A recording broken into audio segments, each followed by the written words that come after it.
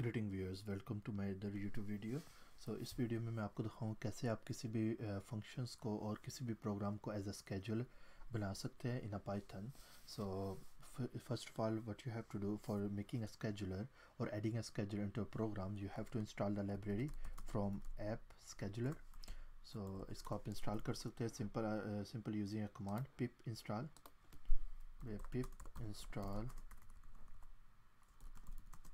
and the name of the library।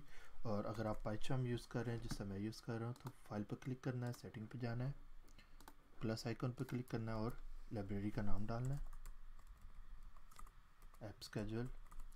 और इस library जो फर्स्ट लाइब्रेरी 3.10.1 आ रही है, इस लाइब्रेरी को आपने इंस्टॉल कर लेना है।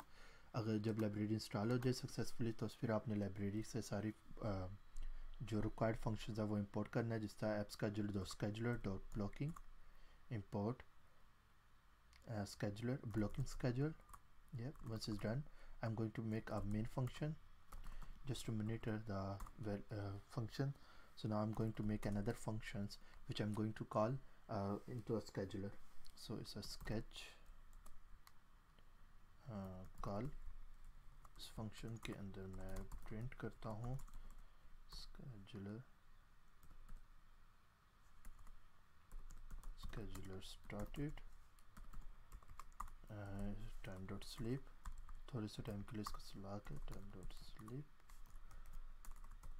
import time, then time dot sleep for 5 seconds, then scheduler ended।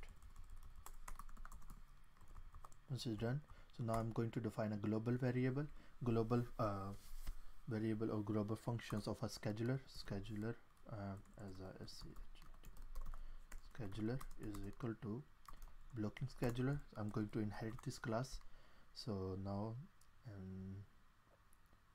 scheduler dot add job, which function is the name of the function which you are going to define on there. I'm going to define a schedule caller।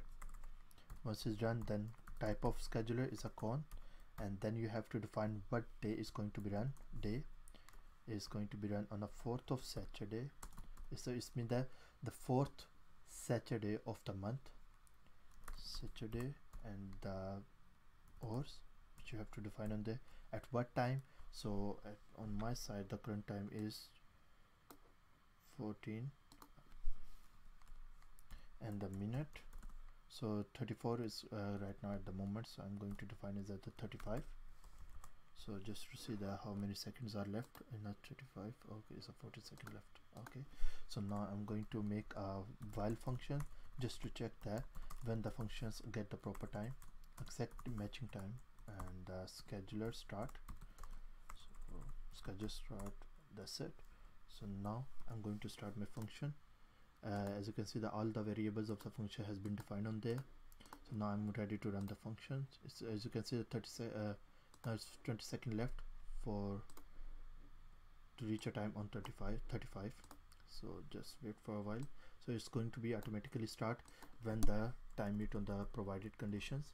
so while true means that you have to define that true whiles, because it's need to be checked every second, it's going to check automatically। so as you can see the scheduler has been started, is going to be sleep for a while as I defined 5 seconds, so now the scheduler has been ended।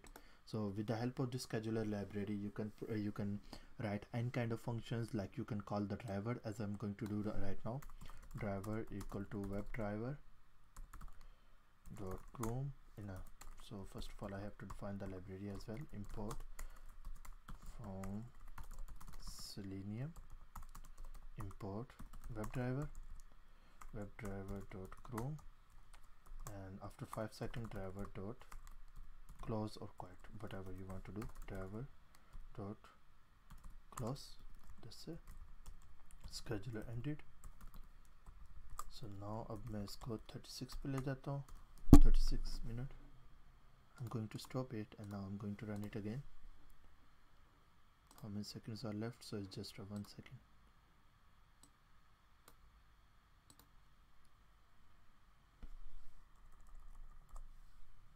okay, as you can see the schedule has been started, is going to be open the Chrome driver on there and it's automatically lost। 5 seconds, and now it's going to be close the driver. That's fine. So yeah, this is the way that you can define any kind of variable on there. So if you have any further questions, so just let me know, and don't forget to subscribe our channel for more tips and tricks. Thanks for watching the video. Thanks, bye. See you in the next video.